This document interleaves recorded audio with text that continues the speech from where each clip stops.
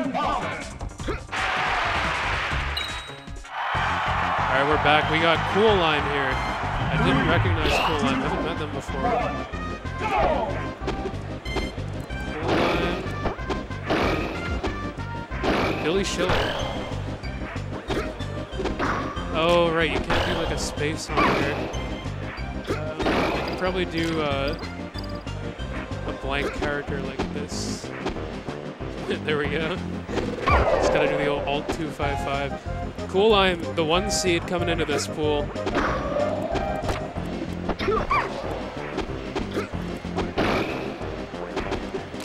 We just saw Billy Schilly's last few matches on this stream.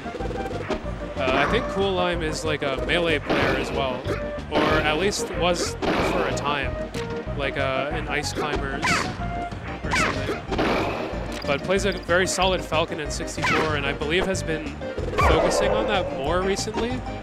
Had a pretty good showing at Xanadu, from what I remember. Won the wild card to get into bracket. And you see these horizontal combos on Jigglypuff coming out from Falcon. I missed the first stock, but sounds like there was some nares too. If you use those horizontal moves on Puff and there's no DI, you can just chain a whole bunch of them together. Cool Lime looking pretty confident against Billy right now. This is the type of play you expect to see from like a high seed at D4. We have some really strong players this year, starting all the way down in Division 4. Goes for the double dip, not gonna make it.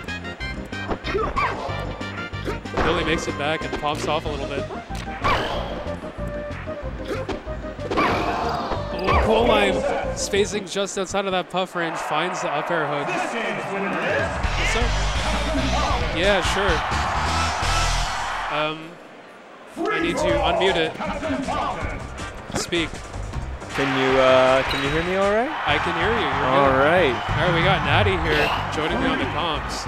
Yes, sir. So is this game two? This is game 2. Cool Lime is up 1-0. All right. I caught the end of that, and it looked like Cool Lime had a lot of control. Yeah, well, Cool Lime is the 1 seed in this pool. A very like strong player. Division 4 is like kind of everybody. It's like the biggest range of skill levels because you have people like Cool Lime who are like capable of making big runs, and then also like beginner players. Everyone is like mixed in together. Yeah. Oh, trust me, I know. I'm in D4. Oh, there you go.